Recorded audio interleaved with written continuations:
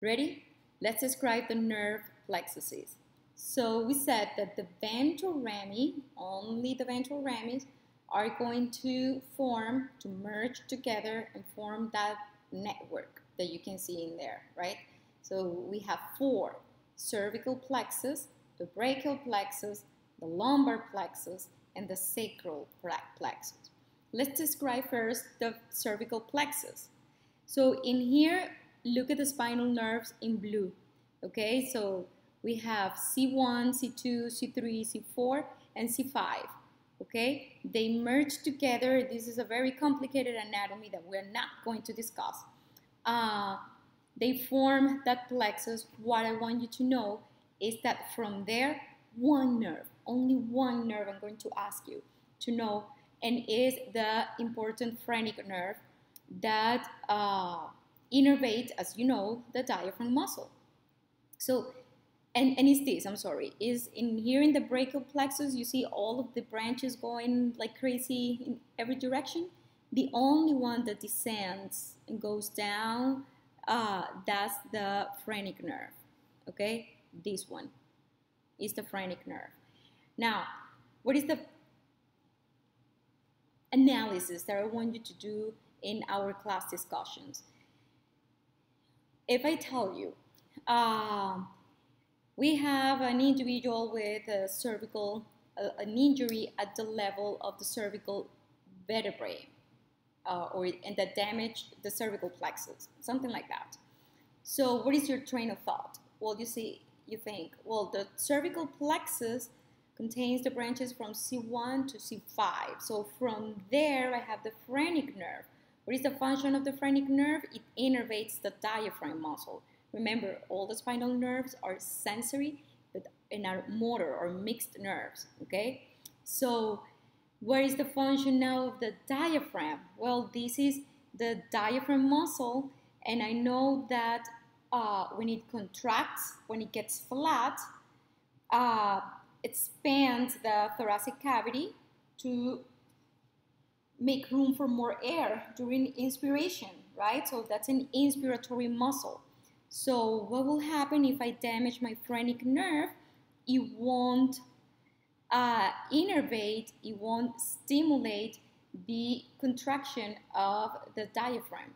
What will happen if the diaphragm doesn't contract? Well, we cannot breathe in. And what will happen is maybe acute respiratory insufficiency. And okay, so that's how I want you to apply this knowledge on the class discussion. I'm not going to say it anymore. I'm just going to describe for the following plexuses, the rami, the ventral rami, and the nerves, okay? And that analysis, we're going to do it in class. So brachial plexus. The brachial plexus consists of now, well, is in blue, the ventral rami of C5, C6, C7, C8, T1, sometimes T2. So after a very complicated thing that happens in there, it creates, or the branches, the important branches for us of these nerves are here depicted in yellow. Those are the anterior branches. Actually, you can, if you're dissecting an upper limb, you will be able to put your hand in between the yellow and the green nerves. So the yellow, all the yellow branches are anterior and all the green nerves are posterior, okay? So let's describe first the yellow. And the best way to see this nerve is just to locate the M. See, these nerves are monogram. Isn't this cool? The M that is in here. See, don't get lost. Woo, that's the M. So right in the middle of that M, this is the median nerve. Isn't that easy? It's in the middle. The lateral one is another M. Is the musculocutaneous nerve. And the medial one, well, you know the ulna is on the medial side, right? This is not monogram, but you know, ulna is in the medial side of your arm, forearm. So you know that that's the ulnar nerve. Those are the three anterior branches of the brachial plexus. The posterior branches, let's make it in green, just like that, right? And you can see, follow this nerve, right? Actually, okay, the thing, I don't think you're gonna be able to see it, red. Okay, let's follow this, okay, and see how it branches, 1 and 2 branches. These are the 2 branches that we're going to study here. This is the axillary nerve, okay, that maybe you have covered that on the lab, that innervates the deltoid muscle and the teres minor. And these, again, remember, these are posterior branches. This is the radial nerve, okay? So we cannot see it here because they're partially covered by the humerus.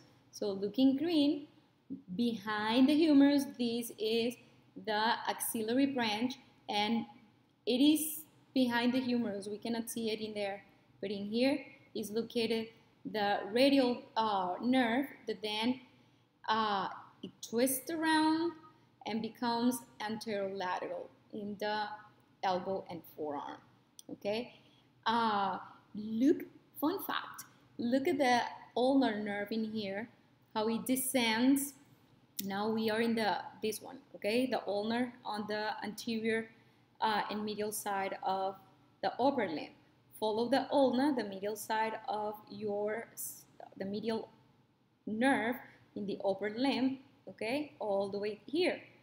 So look how at the level of your elbow in the medial epicondyle is very superficial. It's right there beneath the skin. That's the funny bone. See, cool facts. The funny bone is not a bone, it's a nerve, it's an ulnar nerve that you hit. Since it's very superficial, you can hit it very often. That happens and gives that electrical sensation, disgusting sensation. Okay, what else? Now, in here, I'm not gonna go in detail. This is actually well, let me explain first what it is. In here we can see that this chart is divided into, in this section, we're going to see the muscular innervation. This is the motor action of the nerve, and this is the sensory portion of the nerve, okay, sensory. So the name of the muscles are not going to be covered in here because this is part of the lab. But you can surely use these charts, a great tool to study for the muscles, individual muscles on the lab. Okay, set that. Muscular innervation. Musculocutaneous innervates muscles here, muscles. I'm talking about motor aspect, the muscles of the anterior aspect of the arm. The median nerve, okay, is going to innervate almost all the anterior compartment, anterior muscles of the forearm, the one that flex the wrist and your fingers, except 1.5. And that 1.5, which are, one of these is called ulnaris, are innervated by the ulnar nerve, okay? Those with the muscles. Now the sensory part. In here we can see this in the forearm. This is anterior, can you see? And this is posterior, anatomical position. So the anterior, lateral, and a little bit of the posterior portion of the forearm is innervated, is monitored. All the general senses, touch, temperature, vibration, pain, it's monitored by the musculocutaneous nerve. So how can you test for this nerve is working properly? Well, you can grab maybe a needle and softly stick it on the skin to see if you feel pain. Oh, you felt pain in here, so musculocutaneous is working. Take a cotton ball, and that's light touch. take something cold, something hot, and that you're testing for your thermal receptors monitored by the musculocutaneous nerve. So those are sensory sensations, okay, sensory parts of the nerve, and these are the motor commands. If this part doesn't work, these muscles won't contract.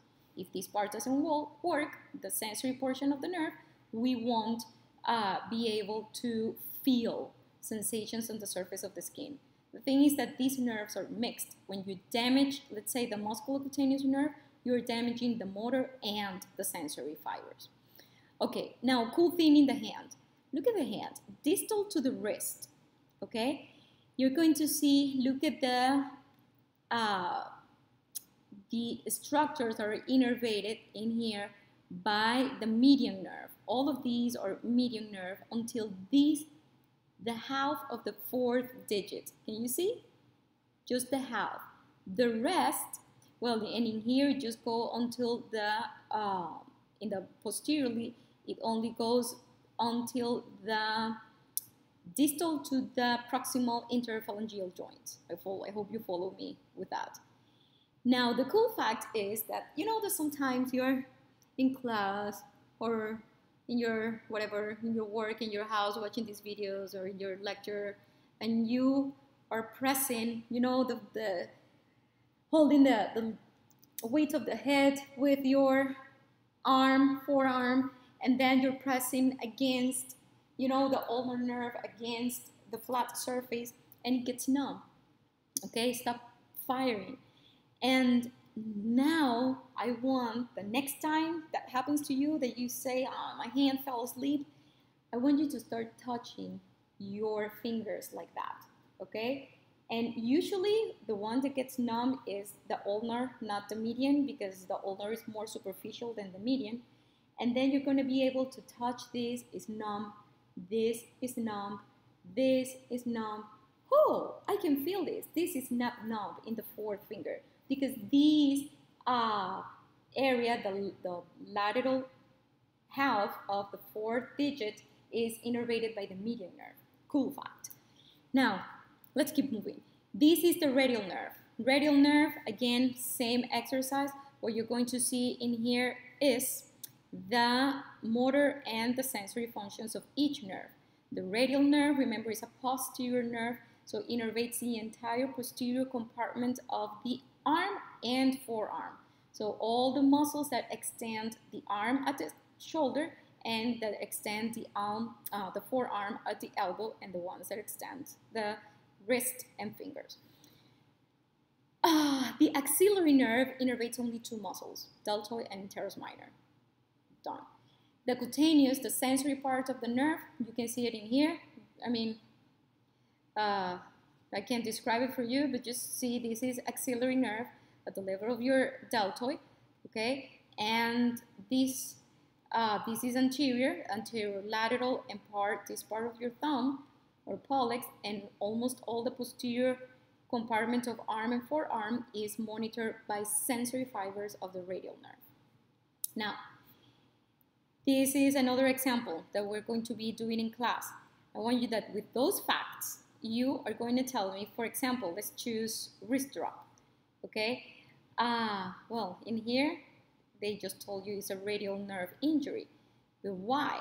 Well, I just told you radial nerve innervates all the extensor muscles, right, of the arm, forearm, hand, and the ones that move the hands and fingers.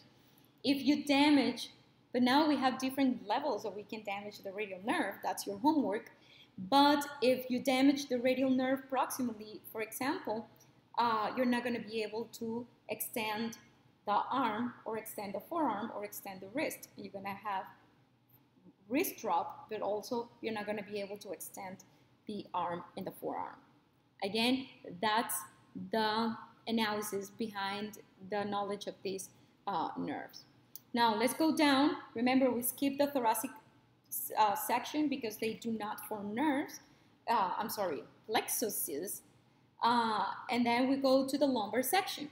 In the lumbar plexus, we have the ventral rami of starting at L1, L2, L3, and L4.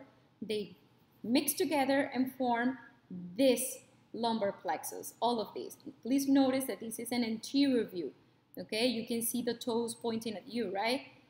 Here. So this is an anterior view. This is the lumbar plexus, and from here, the two important nerves that we're going to describe is the thickest one, right here. It goes under the, this is the femoral, the femoral nerve. It goes under the inguinal ligament, remember, from lab.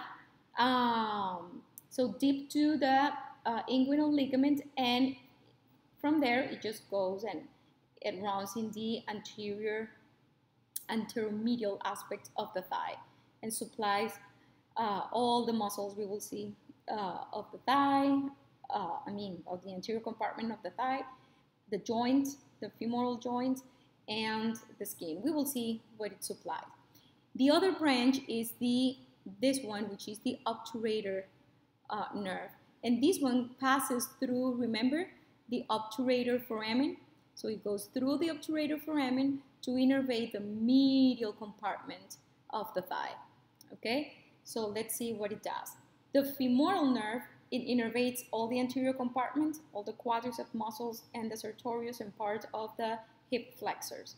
And the obturator nerve, all the medial compartment where the adductor muscles are located.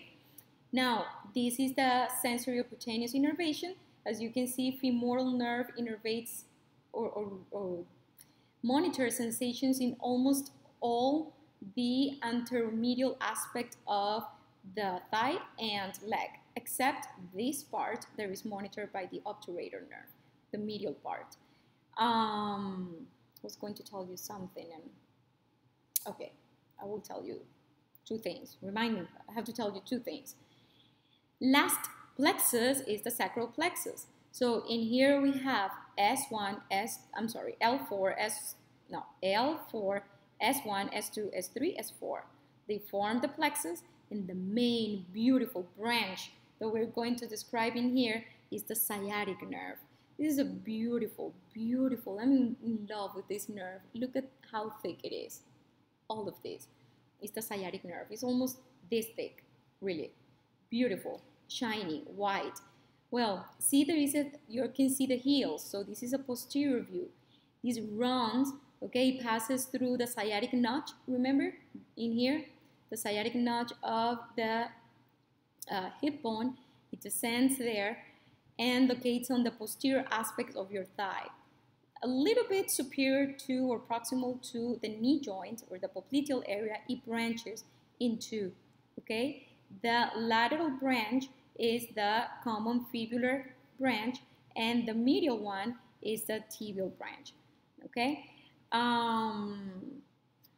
This in here, the sciatic nerve with its branches is going to innervate all the muscles of the posterior compartment of the thigh and leg.